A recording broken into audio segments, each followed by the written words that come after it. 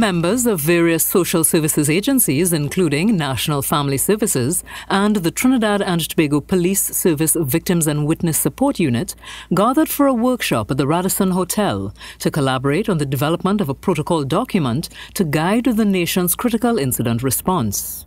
Hosted by the Ministry of Gender, Youth and Child Development, Permanent Secretary Mrs. Sandra Jones defined the subject under discussion. Critical incident, as defined by the Critical Incident Analysis Group at the University of Virginia, is an event that has the potential for causing social trauma and undermining social trust, creating fear that may have impact on community life and even on the practice of democracy.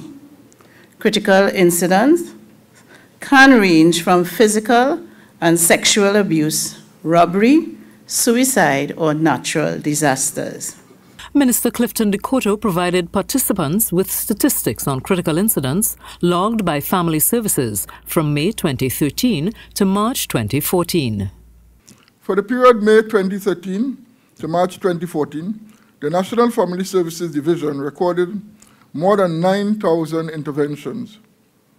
These included 2,951 sessions of advice, information to phone calls, walk-ins, telephone requests, and referrals from agencies and other persons. 4,973 counseling sessions based on phone calls, walk-ins, telephone requests, and referrals from agencies and other persons. Minister commended those present for their efforts in treating with critical incidents and encouraged them to bring their experiences to bear on the development of the protocol. Today, we take a step in the development of a functional and cohesive networking system to facilitate efficient response to critical incidents, as have been highlighted in the media. As workers on the ground, executing your duties within the communities, you are well poised to provide the salient information to craft the required protocols for the National Critical Incident Response, which would be implemented by responding agencies within the social sector. In closing, Minister Dikoto reiterated their purpose and gave the assurance that their work would benefit the nation.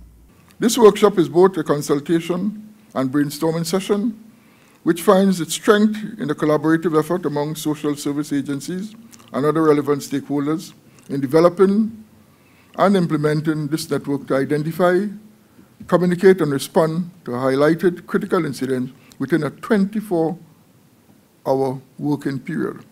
Ladies and gentlemen, in your deliberations, I know that consideration will be given to time, geographical, and staffing parameters that are faced by all the participating organizations with a view to overcoming those challenges and surpassing the expectations of our clients.